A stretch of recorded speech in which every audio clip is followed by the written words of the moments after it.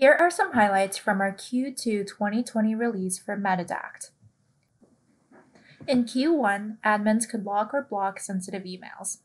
Now, Metadact can quarantine risky emails, further strengthening data loss prevention efforts and marking product parity with Workshare Protect and Workshare Protect Server.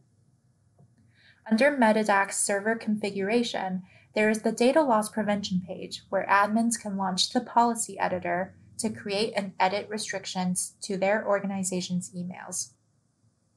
Create or edit a policy rule to set conditions that flag an email, and then choose whether that email gets blocked, logged, or quarantined for review. Open quarantine settings to adjust the amount of time before emails in quarantine are automatically blocked or released. Set email addresses for gatekeepers and notifications here too. The new Attachment Manager feature gives users ultimate flexibility and control over Outlook attachments, all without having to rely on secondary or homegrown products.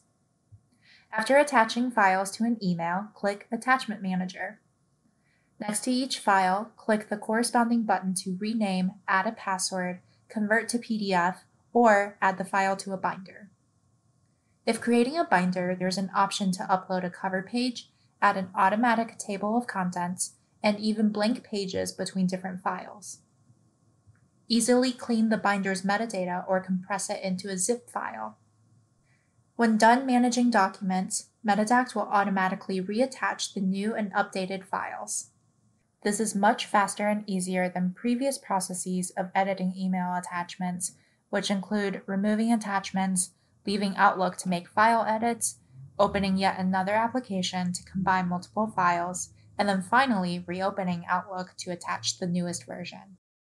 To download the latest version of Metadact or access release notes and learn more, visit the Litera Customer Center.